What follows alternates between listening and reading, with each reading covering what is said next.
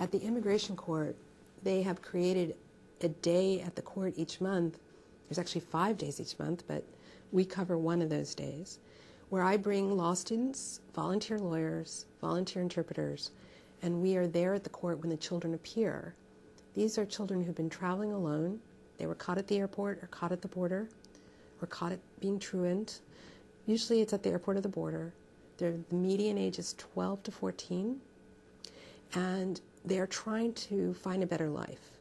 Some of them, their parents sent them. Some of them, they're running away from home. Some are looking for a relative here in the United States who maybe came 10, 12 years ago, but that person has no way of sponsoring them. And this is hard to believe in America. Children have no right to free lawyers in deportation proceedings. So I was observing court and I saw a little boy named Miguel. He was 7 years old. He'd been in the country 3 months. He was alone. The interpreter was being as nice as she could be to him.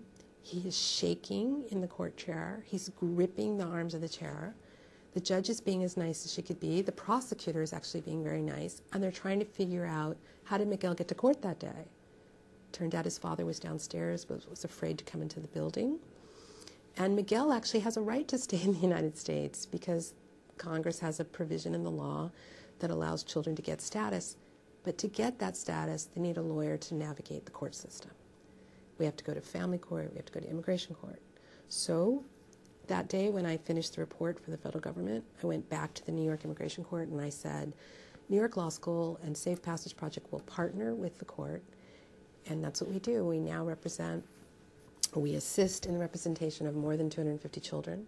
We've got 70 law students involved at any one time. They can get involved as first-year students, evening division students, and we have 140 lawyers doing free legal representation.